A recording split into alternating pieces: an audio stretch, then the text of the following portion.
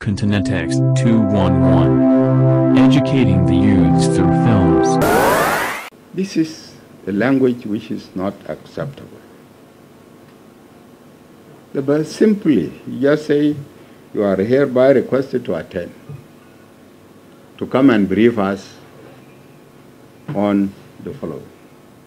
That is enough. But when I'm summoned to come and testify on the mysterious disappearance of the antenna, now fi kalam tani, there is something here. This is why I did not go. That is one. Number two, I'm a member of parliament, and I know the parliamentary procedures, and I know the language which is usually written to a minister in the parliament.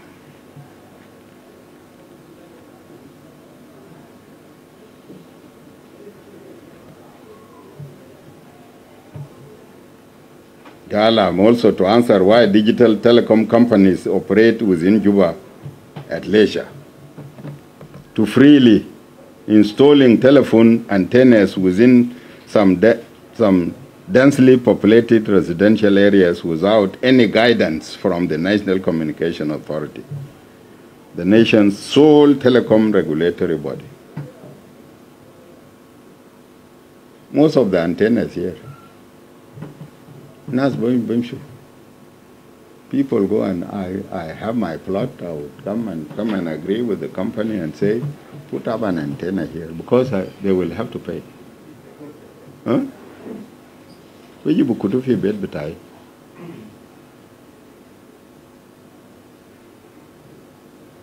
It is not the NCA that approves the antennas, but the directives are very clear that you need to set up the antennas within certain areas. And this is why we have adopted the policy of sharing of facilities. That is, if there is one antenna here, then all the company operators must put up their gauges on this antenna. It's not necessary that they could be told, they could be told. The whole town will be a town of antennas. This is what we don't want. And this is the policy we are applying now. So,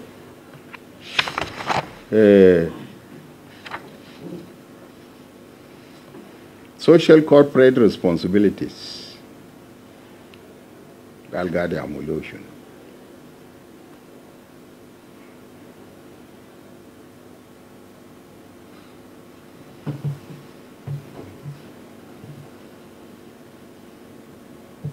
For how long is the SSBC and the radio and TV going to operate for this for unlimited period of time? The Kulu Hajat, Yauda, this is why I'm summoned with my colleagues to go and testify. After all, I don't want to go that far. But I need to remind my colleague, who is the chairman of the committee, that they are on recess. And this recess is final until the new RTNLA is established, to whom I will be answerable as a minister in the RTGONO. I'm not answerable to the TNLA. Transitional National Legislative Assembly is different from the revitalized Transitional National Legislative Assembly. The government, the executive, is a revitalized government.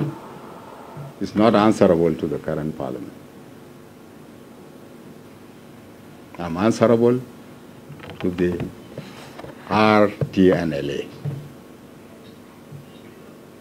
And as long as they are on recess, they will continue on recess until that time when the government, when the parliament is reconstituted, is is expanded and reconstituted in accordance with the provisions of power sharing.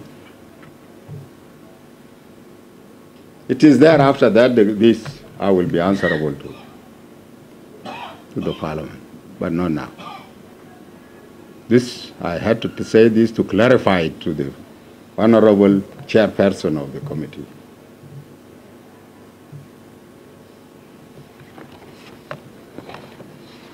That was a mere clarification, and this is why I did not go, and probably my colleagues did not go, maybe because of the same reason or any other reasons.